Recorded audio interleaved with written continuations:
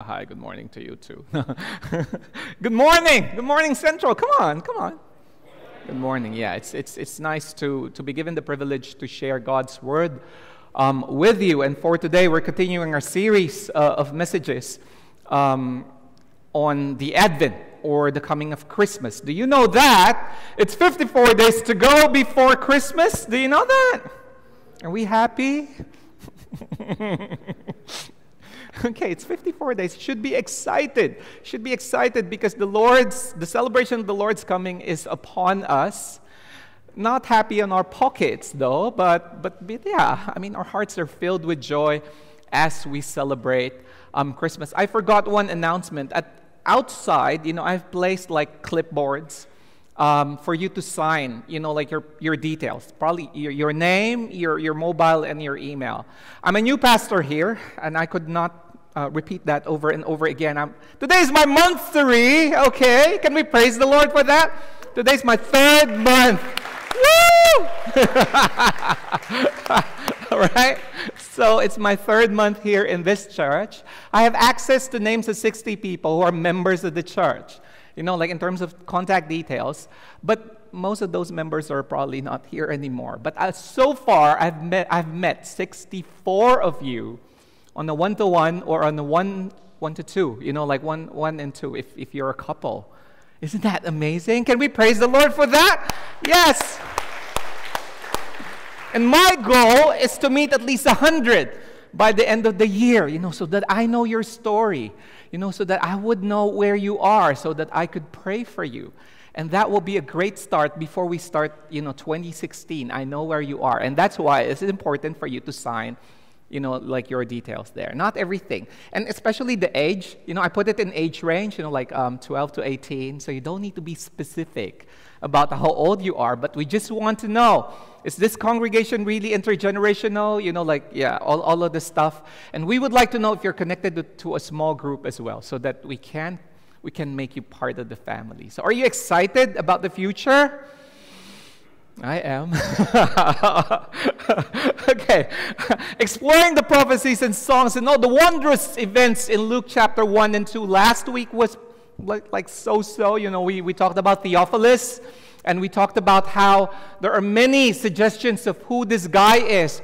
If you were here last week, who among you here thinks that Theophilus is actually you? Could you please raise your hand if you remember last week's preaching? Do you think Theophilus is a representative of you? Okay, there's some like... Anyone here who thinks that Theophilus is the priest? Could you please raise your hand? Okay, thank you, Eugene.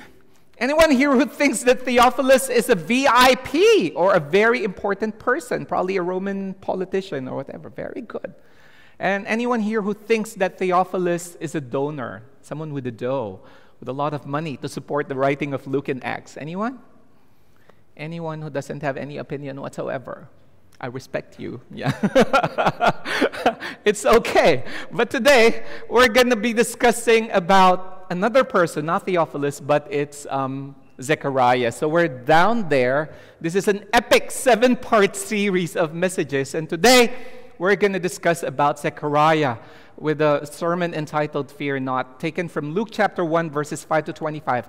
Esther, right? Esther read it, 25 verses. Can we give her a hand, please? Yeah? Wow, that was what... As she was reading it, I was like, whoa, that was really long passage. Thank you so much for reading it, like really good. Sometimes, we fall into the rut of like reading the word like, like very monotonous, but she gave it like feelings. That was really good. Well done. Well done. Okay, challenge for the Blaze kids, right? So we're gonna listen to how you read the word every week. No, it's good. You're all doing very well. Okay, let's begin. Okay, so we have Z. Z is a priest. He's a Levite. Okay, Zechariah, the main guy in our story, is a Levite.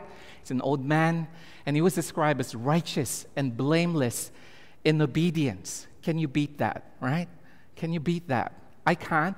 If we put him in today's context, yeah, he's probably a priest, Catholic priest, probably a Baptist pastor, but I'm way, way off in terms of being righteous and blameless in obedience. I am not like that. But this guy is, And that is according to the Bible, together with not just him, but actually his wife. Both are Levites, and they were described as blameless in obedience. As we were singing Trust and Obey, I thought, wouldn't it be nice if it's just like that? That when, like when we walk in the Lord, in the light of His Word, then we're able to trust and obey, right? Maybe these guys can do that because they're knowledgeable about the Word. They know their scriptures. They're serving. He's a priest. And they were described as blameless and righteous, righteous and blameless in obedience. Of course, like any other stories, they have a problem, right? What's the biggest problem here? Basically, they're a couple, they're married, and they don't have a child. Okay, Elizabeth is barren, and plus they're old. See, the barren motif in the scriptures is pretty much prevalent. From the Old Testament to the New Testament, if you're barren in those day and age, if you cannot conceive a child, people see you differently. It's almost like the blessings of heaven are withheld from you. And so it's like a social stigma if women cannot conceive. Unlike in the 21st century, conception is basically a choice, right? It's a choice. People don't get married just to have children. Conception or conceiving or procreation is not even an option. It's just an option anymore. I remember, like we lived in Singapore for like 8 years. And we live in HDB flats, like the high-rise. That's why when we moved here in Australia, I said, I don't want to live in a place with like landed property. I want to live in an apartment. I'm used to living in an apartment. And you would see there, especially affluent young couples in their 20s, late 20s and 30s. They don't have kids, but they have lots of dogs, right? Dogs and cats. And that's their option. Of course, we don't judge them. And they hire helpers as well. So they have domestic helpers just to take care of the dogs and the cats. And that's like, whoa, lavish, like, wow. But that's it. So it's an option. But during that time, okay, kids, I'm just trying to put in context here. During that time, it's a stigma. If you are a woman and you're not able to conceive, you are looked at differently by the people. Now, the story goes, as we have read this morning, that Zechariah was selected to burn an incense at the temple by lottery. Okay, so he was chosen. So it's like, dun, dun, dun, Zechariah, come on down, It's your turn. It's your turn to offer the incense to the Lord. Do you have any idea? Have you seen incense before? The Chinese peoples use the incense, right? Ancestors, hear our plea, la la la la la la la la, whatever. Mulan, right? In the Catholic Church, used to be a Catholic, like. When I was young, I freak out with those smoke machines, because I'm like, what is that? But I realized that there is a significance of all of these incense. Okay, this is as far as I can get from Google Images in terms of the structure of the temple. During that time, the Holy of Holies, the holy place, and this is the lobby or the porch, okay? So the priests enter in. This is a holy place. Is there a light here that I can do like that? There's none, but anyway. And then that's the Holy of... Only the high priests can access the Holy of Holies where the Ark of the Covenant is. Familiar with the Ark of the Covenant? Right? That relic kind of thing, like from the Old Testament that Indiana Jones was trying to look for, in the Temple of Doom. Anyway, that one. That's the Ark of the Covenant. Our hero, Zechariah, is basically just going here where the incense is being lit. And what is the belief during that time? When you light the incense and the smoke goes up to heaven, the prayers of God's people are heard, carried by angels to God. And that's why probably now you know why they put like candles. If you visit a Roman Catholic church, we light candles. Some evangelical churches now light candles as well. Not to worship the candles, but as a sign that, like when I pray, there has to be some visual. We live in the visual representation. I think that's the biggest tragedy of the Protestant churches. We have shunned away from visuals. We have become so dry and symbol-less, right? But for the remaining symbols, we are so strict about it. It has to be done properly, right? So, but that's it. That's it. So you light a candle, you remember that these prayers are offered to God. So the same way, we pray for God's people. Did you pray this morning for the community prayer? Did you join that? I said, choose any one of those things and pray. So that's your part. And you're offering the prayers to God. So that's it. He was Zechariah, going back to the guy, Z was chosen to light the altar of incense. That's the golden lampstands and the table of the showbread there. So that's where it is. Okay. This is the portion. Ulam in Filipino is like a side dish kind of thing. But anyway, sounds like, sorry, got distracted there. Okay. So what happened? As he was lighting the altar of incense, boom, there was an apparition. An apparition. Have you met this word before? Apparition. Anyone could give me a synonym or like a counterpart of the word apparition? Come on, shout it out. A vision? Anyone else? Presence. Okay, that's very good. These are very good. So apparition.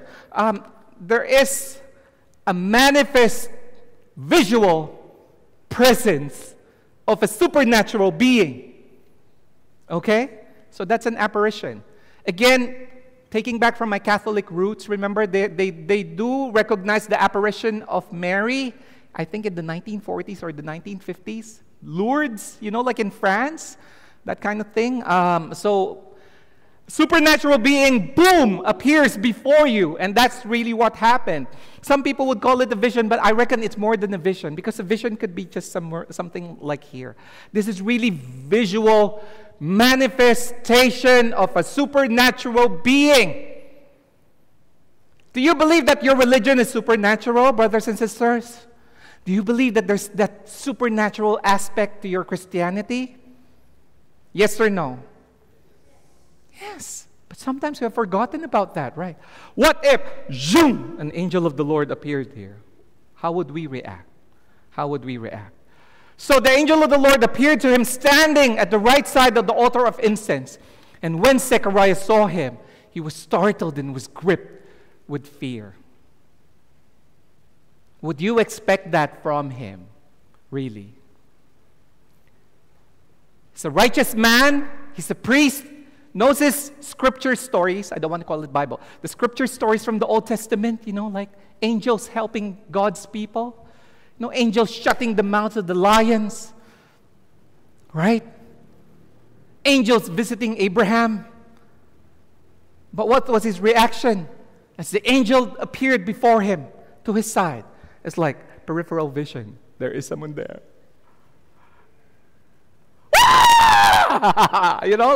Like that kind. He was gripped with, he was startled. It cannot be like, oh, I am so scared. Right? It cannot be like that. Because he's human, right? Human. And I believe if the angel of the Lord appears here, I'll be the first one to be like, ah! Right?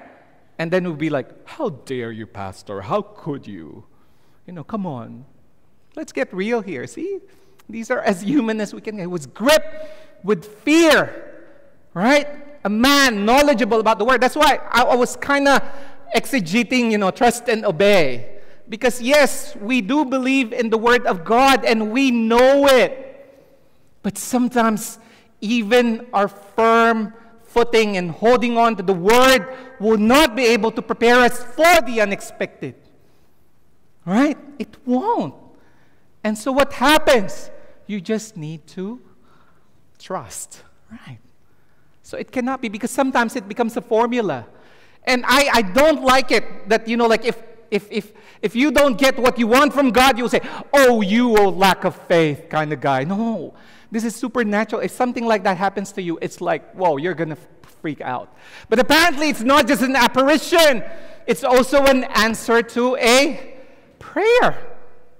See, do you reckon when he lighted that altar of incense, and when he saw the angel, was he even thinking of his prayers? No, he wasn't. The angel of the Lord said, do not be afraid, Zechariah. Your prayer has been heard. And what do you reckon is the prayer of Zechariah? Anyone? Yeah. Probably prayed to have a child. Very good. See, I have one audience here. Thank you so much. It would be nice if our congregation would be like, hey, like, it's good. Interact. Okay, come on. It's going to happen in 2020, right? This is going to be like, woo, like congregation. Anyway. The angel of the Lord said, do not be afraid, Zechariah, your prayer has been, your wife Elizabeth will bear you a son, and you are to call him John. Isn't that amazing? The guy didn't just have an apparition, a supernatural encounter with an angel of the Lord. He was also told that his prayers have been answered. Do you reckon at that point in time, was he even thinking of that prayer request? I think a lot of times, right, we pray to God, but if those prayers are not answered, we kind of give up, right? We kind of give up. Was the prayer late? That's why, brothers and sisters, prayer, okay, this is controversial. Prayer is a dangerous thing.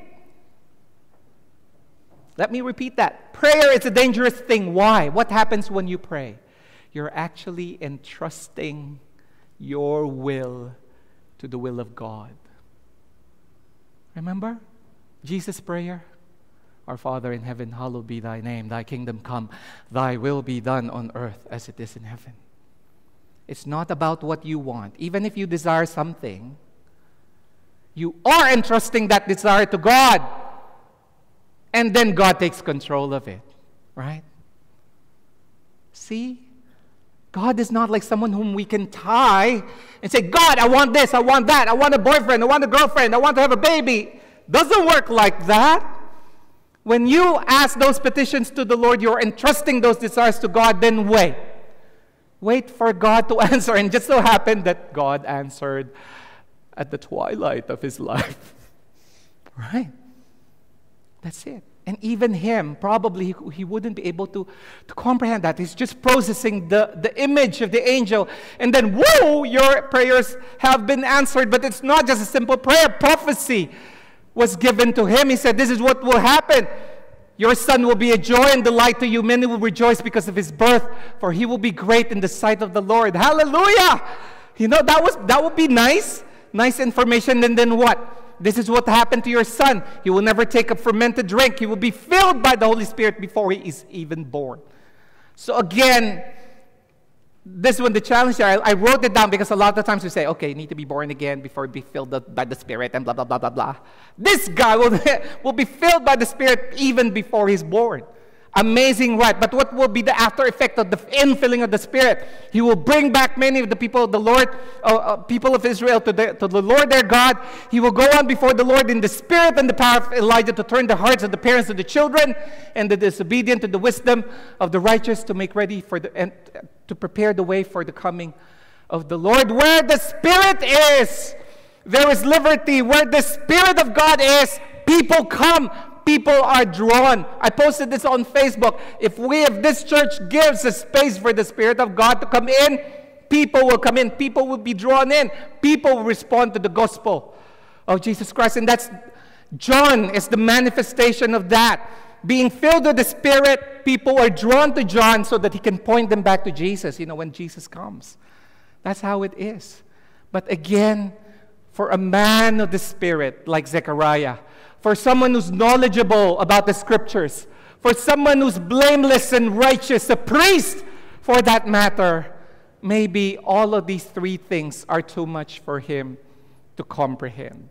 Do you believe that, brothers and sisters? So it's not as easy as, okay, just trust and obey. Why? Because what happened in the story? Come on, stay with me here. Stay with me before you go to La La Land. Come on, this is very important, brothers and sisters. What happened then? What was his response to the angel, to the answer to the prayer, and to the word of God, a direct word from the Lord? What did he say? Well, dude, I'm kind of old, I am really, really old.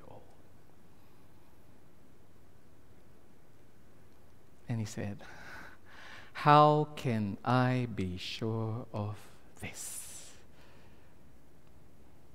Zechariah is us. We are like this. We are like him. See, it's not even about the question of faith, right? A lot of people who say the opposite of faith is doubt, right? No. The opposite of faith is certainty.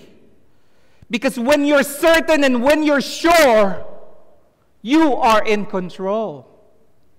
And when you are in control, God is not in control anymore. Let me repeat that. That's why in communities like this, control is something that we want to hang on to in all the things that we do. But look at our journey so far. God is removing control from all of us so that we can give Him that space for faith to rise up again. When things don't go our way, when things don't happen the way we expect, do you have a choice but to trust in the Lord, right? Reflect, brothers and sisters.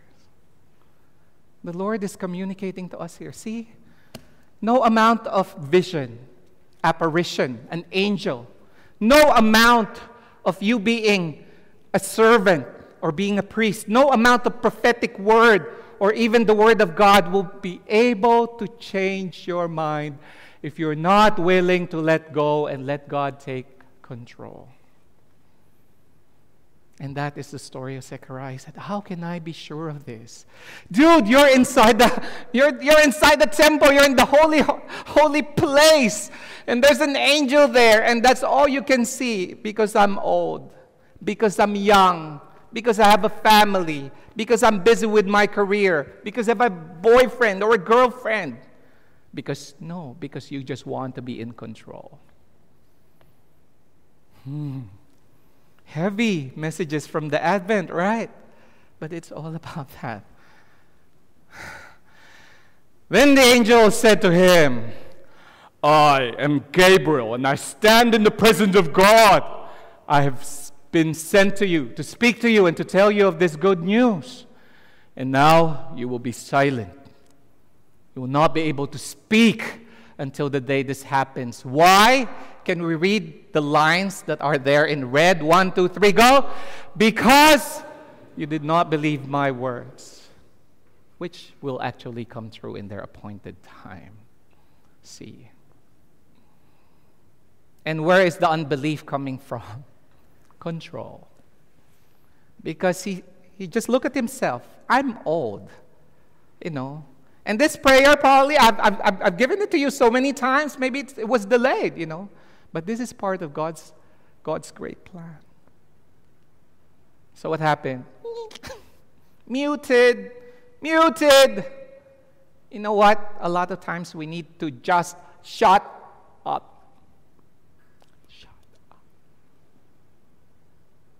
Remember, I think in the Princess Diaries, the expression, shut up, like that kind of thing.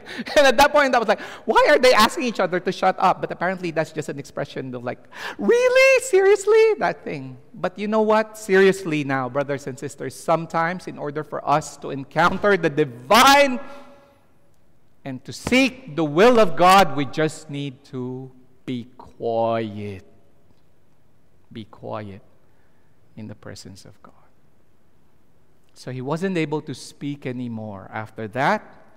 And then, of course, they had a baby, right? Again, the blessing. The womb was open. She conceived.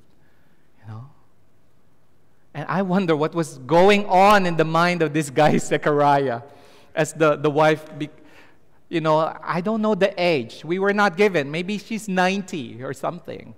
90-year-old having morning sickness, really. How does it look like? Yeah.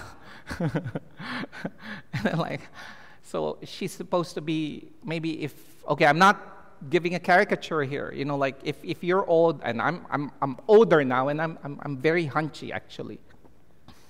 So if you're older, the curvature, so if you're old, and if you need to have I'm a mime artist, so I need to, but how do you do that if you're pregnant?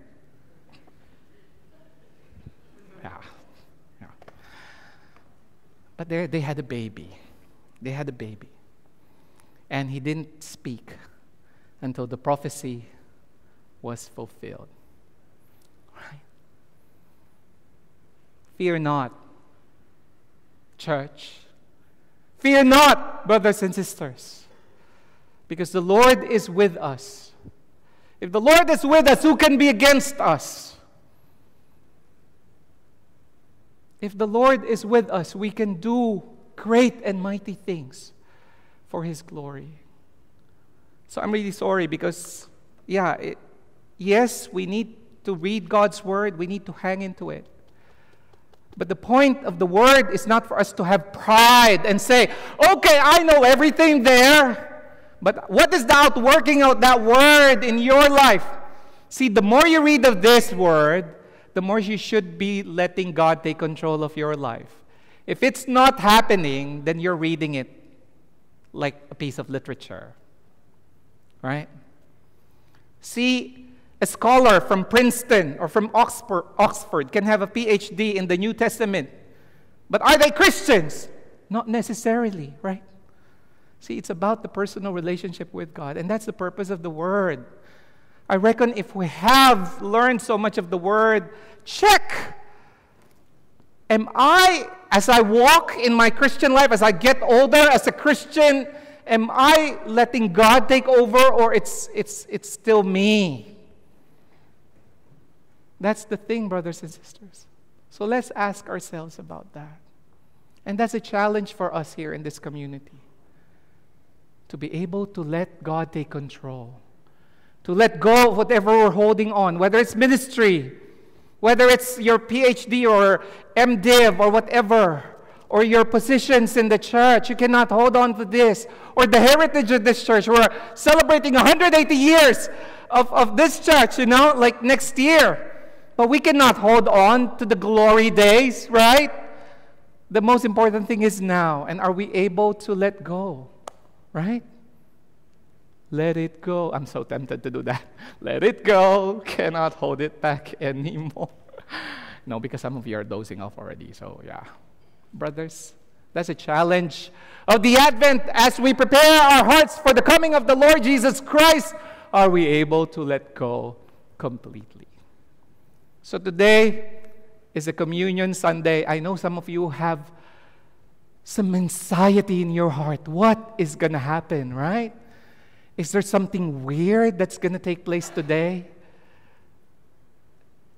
That is giving God the space to do. Don't worry, I'm going to do it straightforward. But sometimes we need to be shaken. Sometimes we need to let go. So brothers and sisters, as we sing our communion preparatory song this morning, before we even partake of the communion, let us go before the Lord Jesus Christ and surrender everything to Him so that what we're going to do won't be just a ritual, but is something that is quite meaningful. Let us all stand as we